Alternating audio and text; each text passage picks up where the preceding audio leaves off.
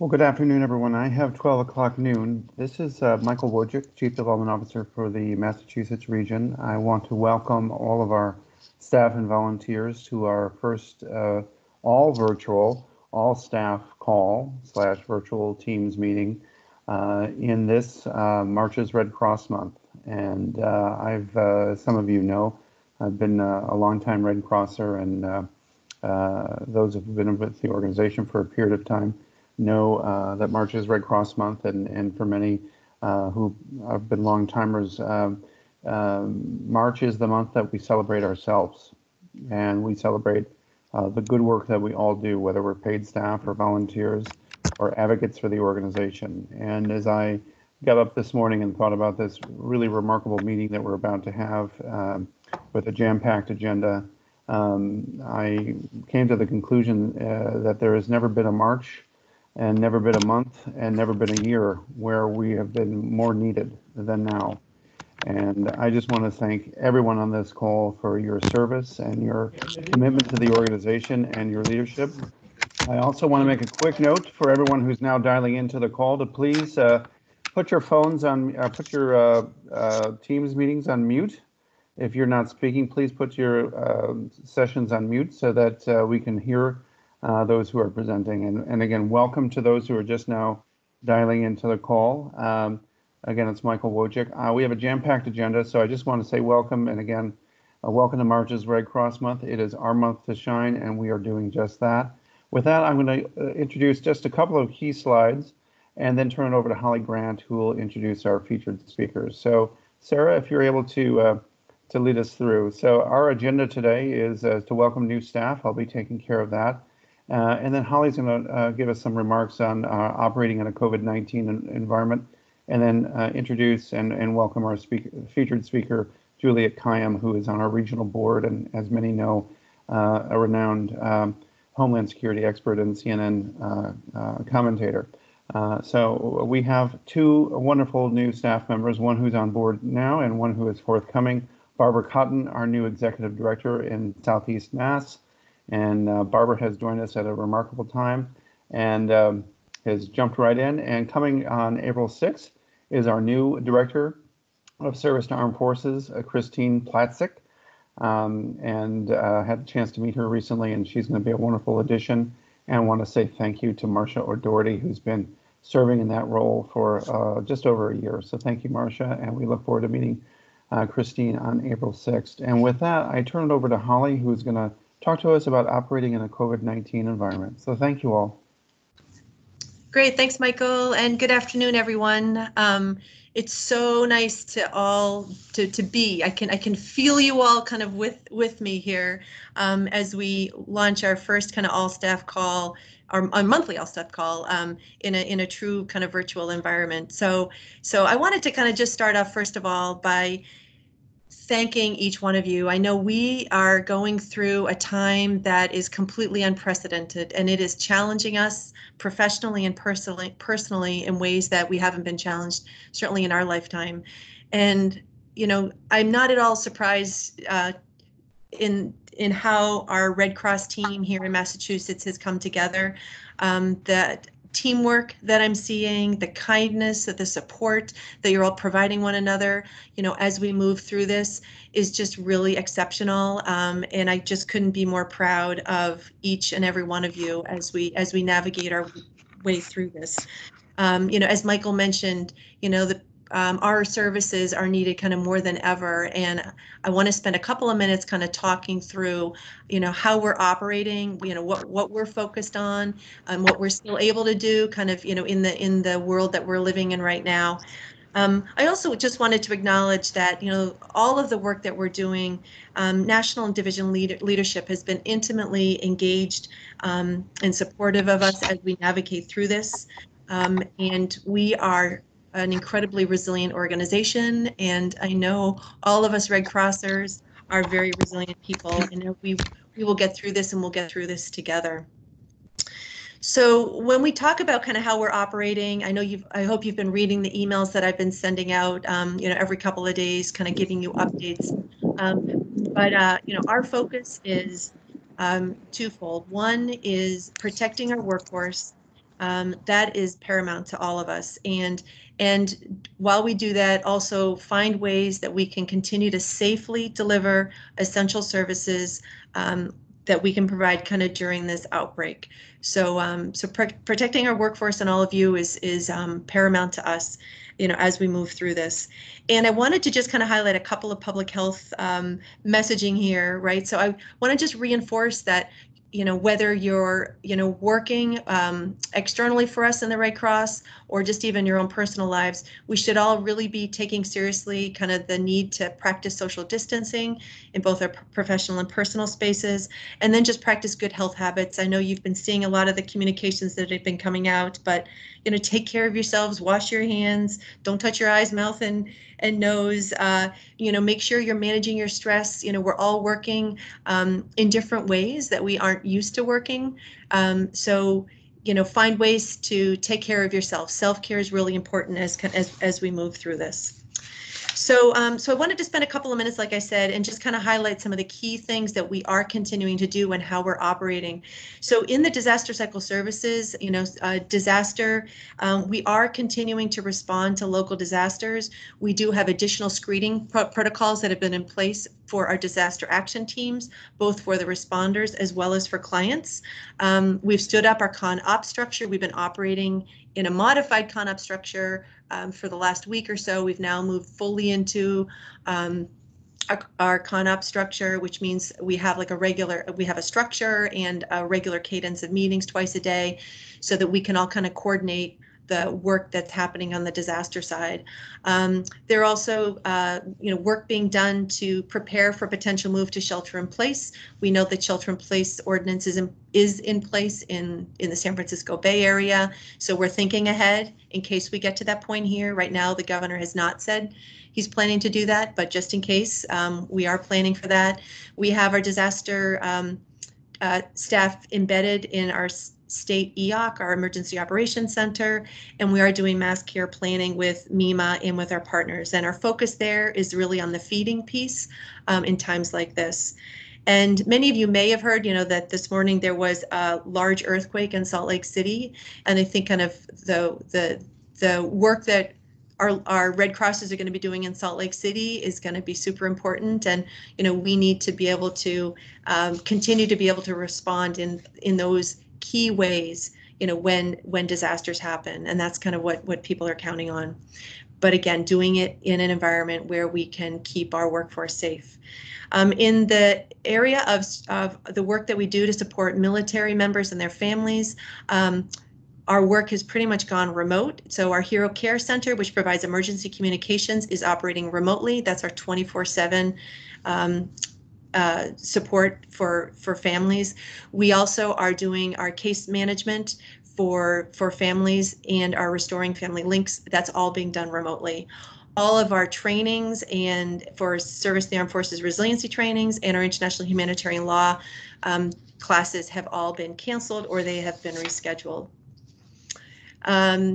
In terms of the work that is very kind of unique here in the Boston area, we do have our big food pantry, which serves 150,000 people a year. Our food pantry is open. We have redesigned kind of how we're actually delivering the service.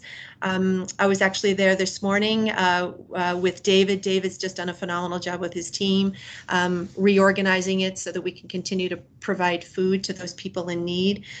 Sanitation and social distancing guidelines have been put in place. Client pickup is different for those of you who've been to the food pantry. So people who arrive in cars, it's a drive-through now. So we're just putting, again, using social distancing, we're just putting the food in people's cars and they can kind of drive away. And the team has also put together survival kits with basic supplies that are going to be delivered to the Boston Public Schools and distributed to the Boston Public School students and families. In the training services space, we are continuing to hold our kind of life-saving training. So our basic life support, CPR, first aid, AED, bloodborne pathogen trainings, and they are conforming with the social distancing where possible. If we cannot do a training where we're maintaining that that distance, that 6-foot distance, those trainings are getting canceled or they're being postponed. We are also kind of providing some additional flexibility for certification. So, we have many emergency responders that get trained and certified through the American Red Cross, which is why keeping kind of this line of service open, again, using social distancing is like really important kind of in this time, and providing kind of that flexibility around certifications.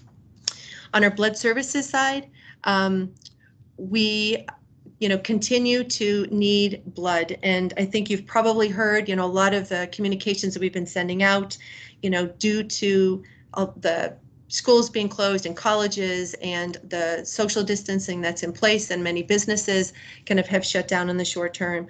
We have many blood drive cancellations. In Massachusetts just alone, we've got 146 blood drives kind of that have been canceled over the next month or two, which totals over 4,000 units. And when you think of each unit of blood being able to save 3 lives, we're talking about that impacting 12,000 people. Nationally, we have 2,700 blood drives that have been canceled. So we have additional safety protocols that we've put in place, including social distancing. There is, you can donate blood safely, and we're testing, doing temperature checks and other safety protocols in place for our volunteers and for our employees and for our blood donors. Our executive directors are kind of working with the elected officials and our local chambers and other partner organizations to see if they can kind of help us find new blood drive locations and encourage people to donate. Because obviously, I think as everyone knows, 40% of the blood supply in the United States comes from the Red Cross. So we need to be able to keep that blood supply literally kind of flowing. And then on the operations side, again, just to kind of reinforce what you've seen kind of in emails, our facilities are closed to the general public. They are open for training services and biomedical services, as I mentioned, with those caveats, with social distancing kind of in place for what we are still offering. Signage is on the doors, to let people know if anyone does come to our office, how they can reach out to us, and mails being picked up. And like I said, our blood donation fixed site centers are open, and our blood services processing center in Dedham is also opening, again, following social distancing and safety protocols. So the one last thing that I wanted to mention before I introduce you all to our guest speaker, and I know Juliette's on the line, so I want to get to her really quickly, is in order for us to kind of continue this work that we're doing in this COVID-19 environment, there are some additional investments that we need to be able to continue to support our work. And you'll hear more about it, but the focus of our development team is going to be raising resources that can help ensure that we can maintain a sufficient supply of blood, because we're going to need to do blood drives differently. We're going to need to do more blood drives and smaller blood drives to really kind of adhere and support the containment and stop the spread of the virus. So we need to do things differently in terms of our blood collection. And we also are needing to rethink and do some different training around our disasters, kind of big and small. So you'll hear more from our development team, but those will be some additional investments that we're going to be looking for to be able to continue our work in this incredibly critical time. So I would like to now introduce our guest speaker. Juliette, can I just double check and make sure we can hear you?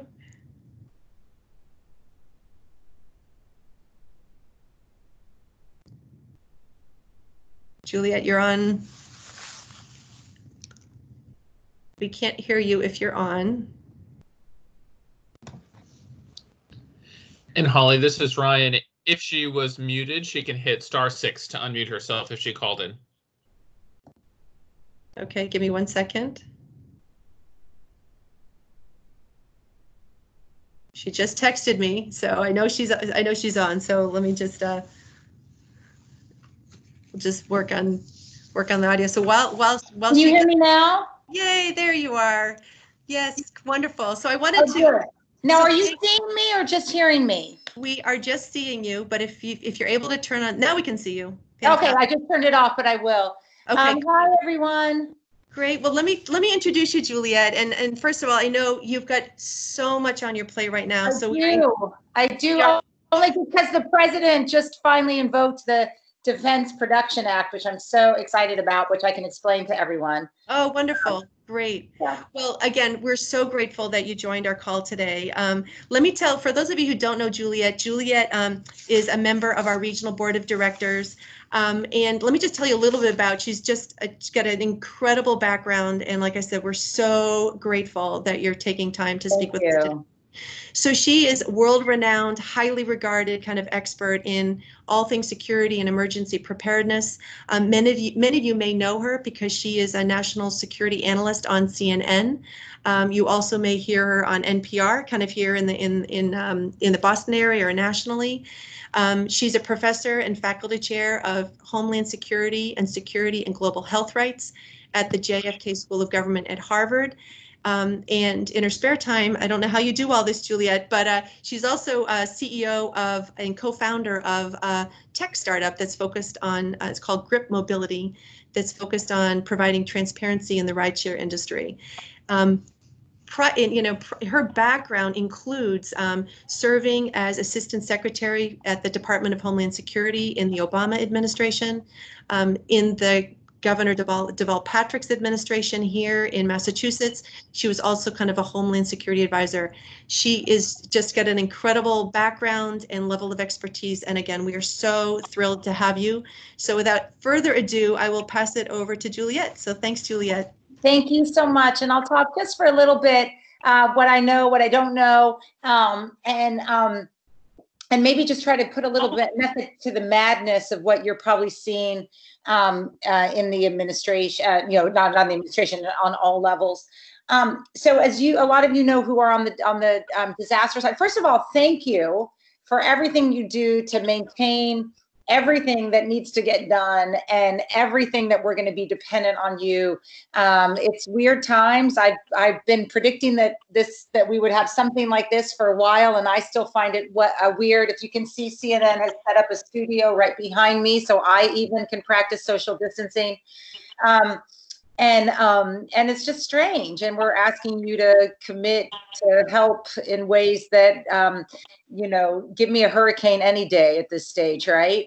So just really, really thank you. And I'm really proud to be a part of this effort and to try to amplify what you're trying to do. So I'm just going to spend a few minutes to tell you sort of where we are and where I think we're going, and where we have been. So as you know, a crisis has 5 stages. The first is protection, sort of protect us from the bad thing happening. And that would have included a much stronger sort of global surveillance system, food security, intelligence systems that prepared us or that were able to see a new virus early on. But then the coronavirus formed in ways that are really weird and involve monkeys and stuff. But nonetheless, the first reports of a strange virus in China, from what we can tell, were as early as late November. We know that the US government certainly knew about it by December. And we spent a lot of time hoping that China could contain it, China's aggressive containment action. So that was sort of what I would describe as sort of December to March period. That did not work. And in the meanwhile, it's just fair to say we lost some time as a country in terms of moving forward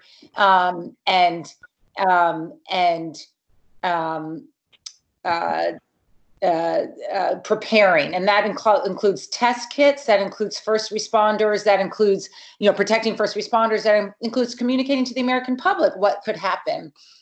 I think the failure of the test kits meant or the failure of having distribution of test kits is why we got to community or social isolation, or flatten the curve, call it whatever you want, or slow the curve, flatten the spread, whatever, all those things. I think we got to it so quickly because of the lack of transparency. That because we did not know how much community how much community spread we had.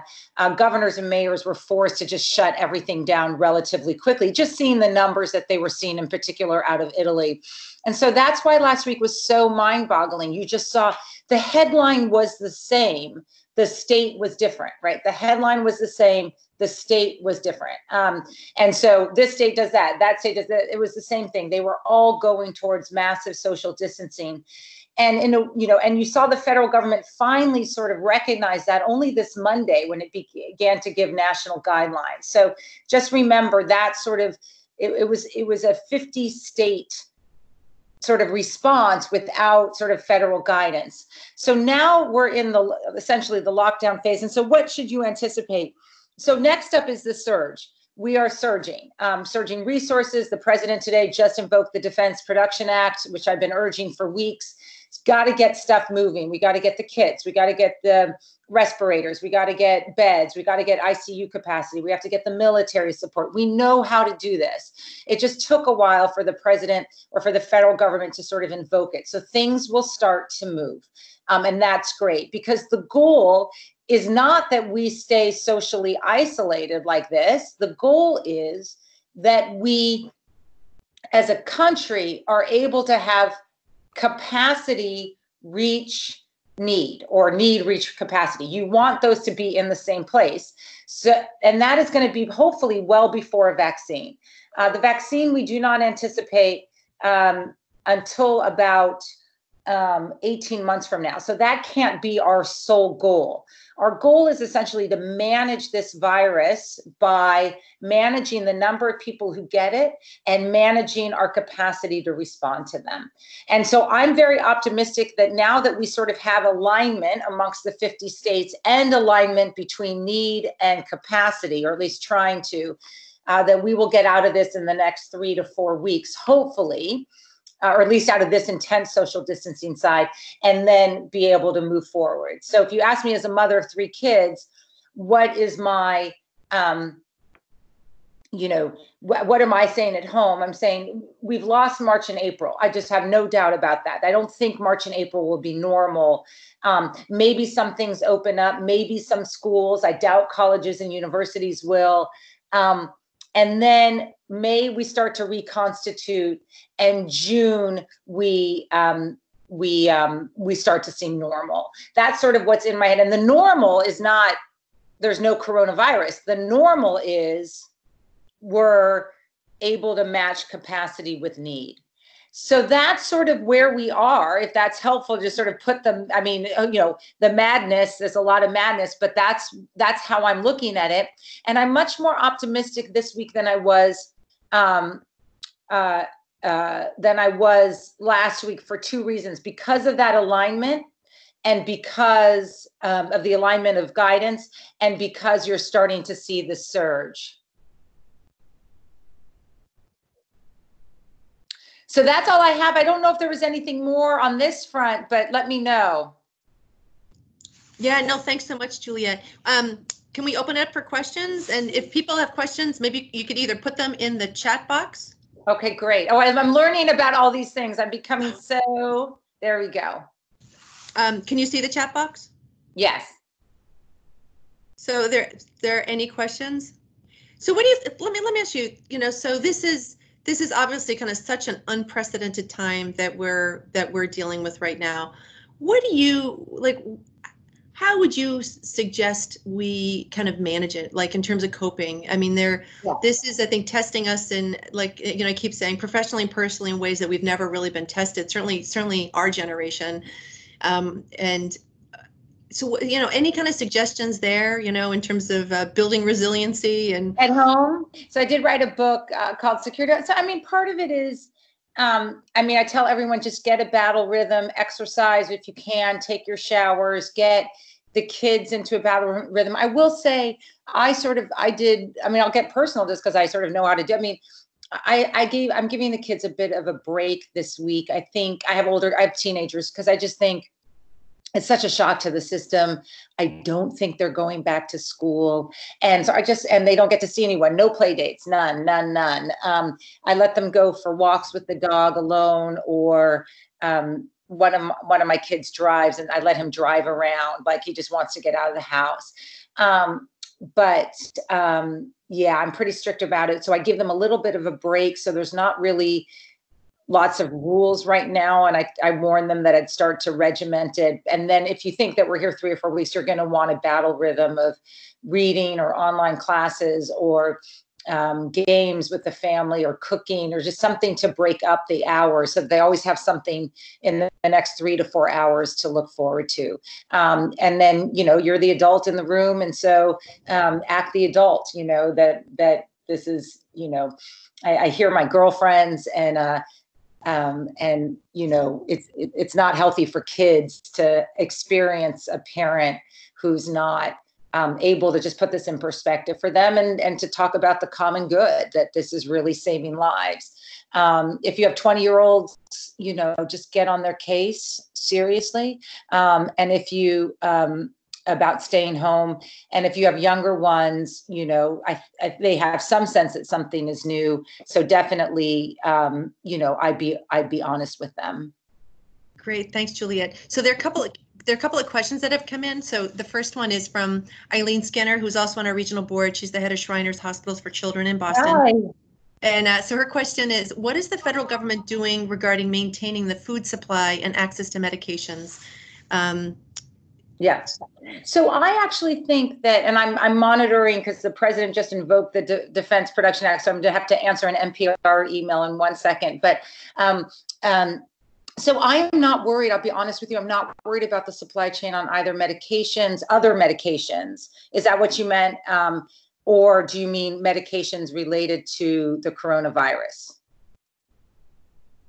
She didn't say, but it could be both. I mean, honestly. Okay, so right? We are going to have a deficiency of capabilities on the coronavirus side, and that's going to impact the public health generally. If you don't have enough beds for one thing, you're not going to have beds for others. That's why we are stopping elective operations now. It's also why we stay home. So we put less of stresses on public health or public safety. We don't get into car accidents. We don't fall off the bench, whatever it is that gets us to a hospital. And it's important that we continue to do that. The surging of resources, I think, and the invocation of the Defense Production Act are important. Those will happen right now. And I think you're going to see alignment between capacity in time, but it won't be fast enough. So success is, do fewer people die because of this? I hate to say that. So, because we've seen some projections in the 2 millions for the US, that's assuming we don't do anything. So what we're trying to do is get that number much lower. On the food supply stuff, the only issue I have is personnel. And that's why workforce safety and workforce health safety is really important right now. The supply chain will keep moving. Neither Italy or China experienced massive deprivations. I just went to the store, whatever happened the other day when everyone went crazy, everything is restocked. We don't anticipate that kind of shortage. And so long as our workforce can remain relatively healthy, even with a 25% decline, we should be able to, we should be perfectly fine. I've been to the market twice in the last 2 days. The one thing about hoarding, or not hoarding, but the one thing you do want to remember is you don't want to be at the market that often. So one of the reasons why you want to stock up is not because of hoarding, but because of other issues. Hold on 1 second. Yeah. Hold on, let me just see. Yeah. It is different levels of activation. I'm on call now. I'll just tell him, and I call you in 15 or so. Okay, sorry about that. No. So could you talk a little bit more about kind of the declaration that the president just made? And one of the questions here is, we have donors that are wondering about, when are more test kits going to be available? Yeah. Will this kind of act that the president just passed expedite or facilitate? I know there's lots of numbers out there of how many more kits are going to get out there. So how does this all help in terms of the tracking of the disease?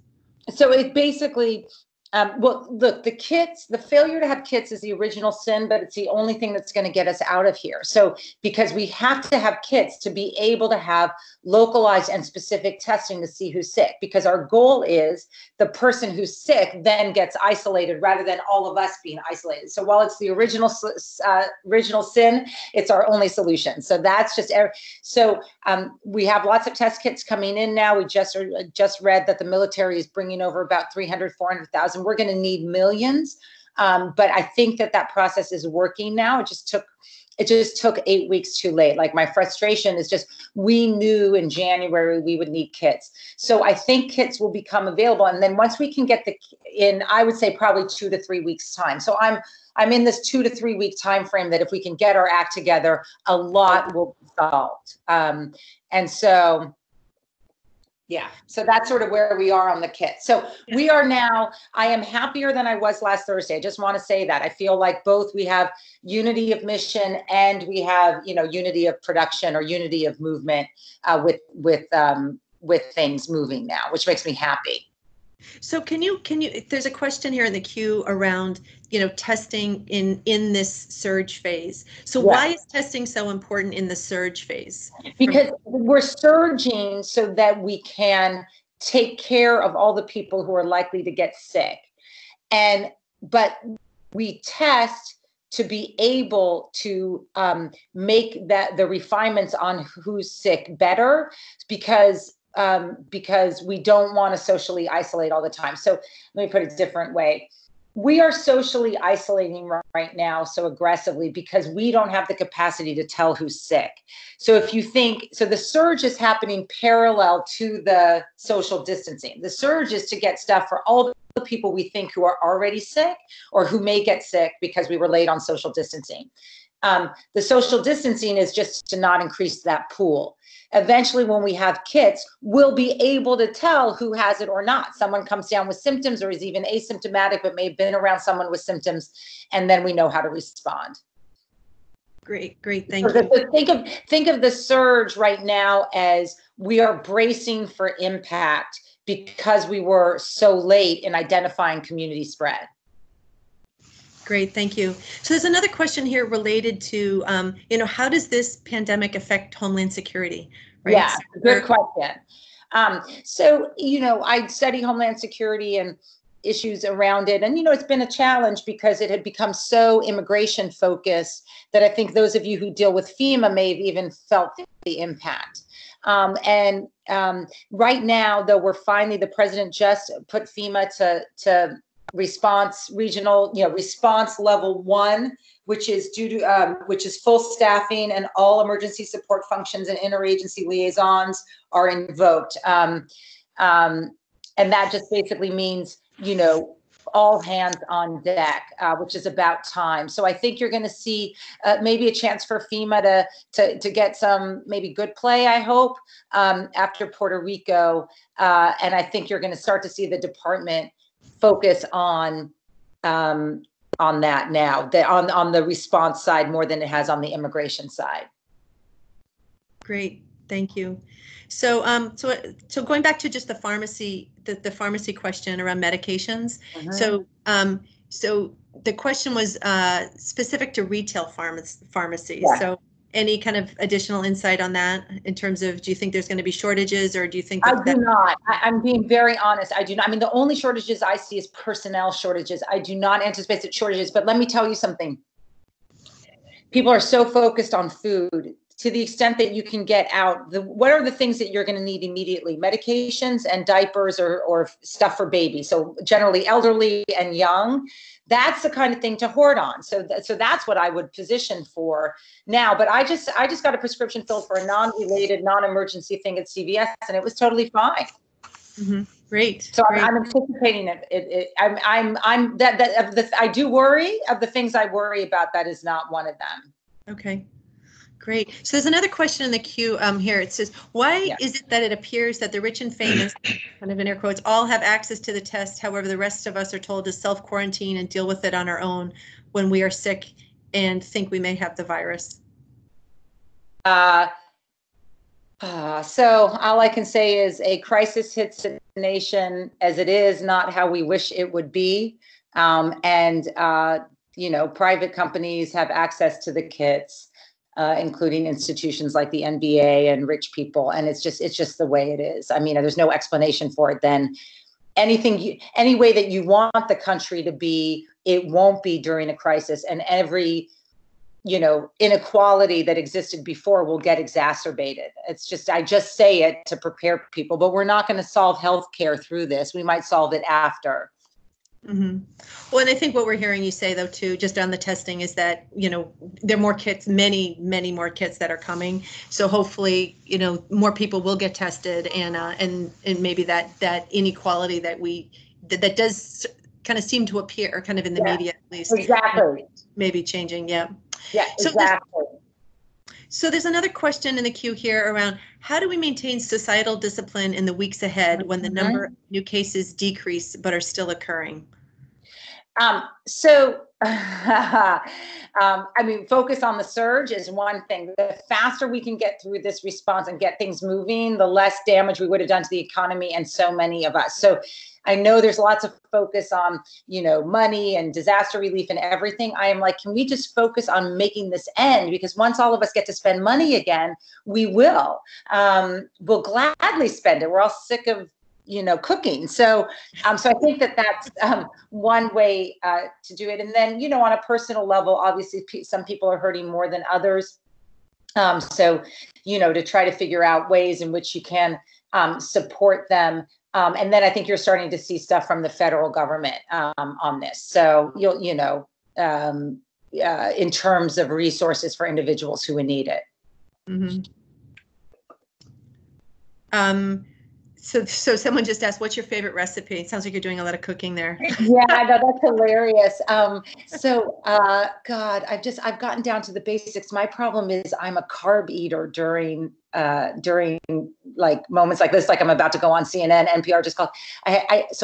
Because I get munchies, I just eat muffins. It's the worst thing. And it's horrible. Don't look at me. I mean, I'm like, I need to start eating fruit. But last night we had kebabs, and then I think tonight we're going to have fish.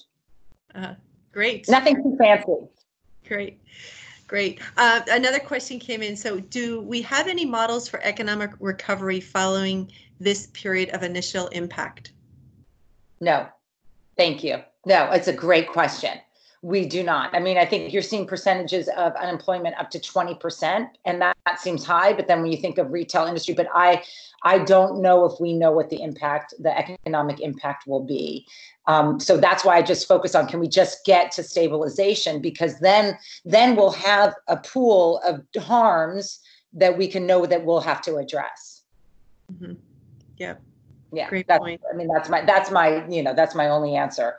Let's just get to the other side, then we can address it. Mm-hmm. Great. Well, are there I don't see any other questions in the queue. Any other questions? No, just thank you again. I wish there was more clear. I mean, I know what the metrics are. I know what we're trying to do, and I'm just much more confident that we can do it. But, it's basically, as Holly was saying, I could hear the beginning, steady state, try to get people to come out for blood, hope no other disasters happen.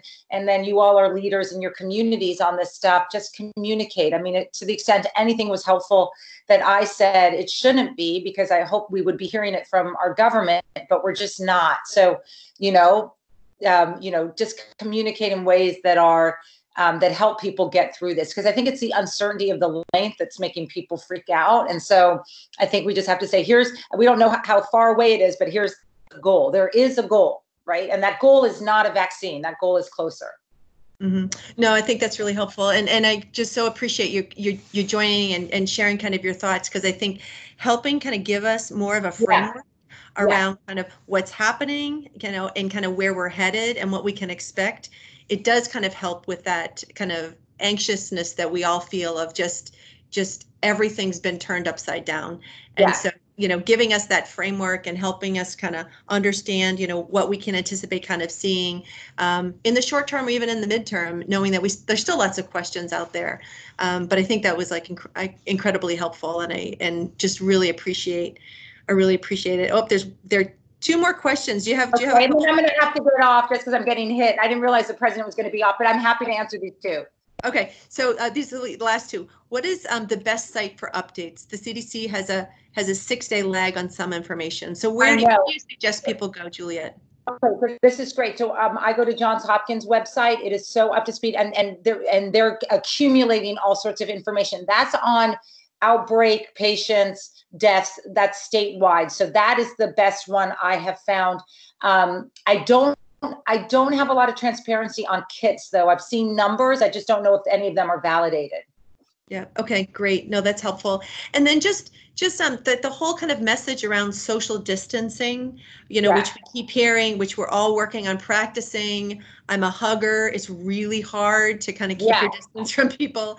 But you know, so is this kind of a short-term thing? Is this a long-term thing that we need to be in? Or is this really kind of just until the tests come out and we have a great— I think it's going to be, I mean, I think some of us will live differently and think about how we live and our touching and our hands washing. I think a lot of that might be better. As I touch my face, I apologize. But I don't think it's long. I mean, I don't know. I think on the far end, we're 6 weeks on the far end. I think just get your head around that it's April. That we could be in some form of this through April. I could be wrong, but if I'm wrong, it's earlier, so then you'll be happy. I don't think it's much longer. Mm-hmm. Great. Well, Juliette, thank you so much. I know you've got a lot on your plate right now. We'll let you get back to your— I appreciate this, and I'm sorry I didn't know the president. Well, I'll be on NPR and CNN the rest of the day, it sounds like. So I'll see you guys soon. We will turn you on then. All right. Thanks again. Thank you all for all you do. Bye. Take care. Be safe. Thank you. You too. Thanks. Great. Well, I I'll turn on my camera just to say goodbye to all of you. Thank you so much for joining. You can see I'm in my food pantry outfit here.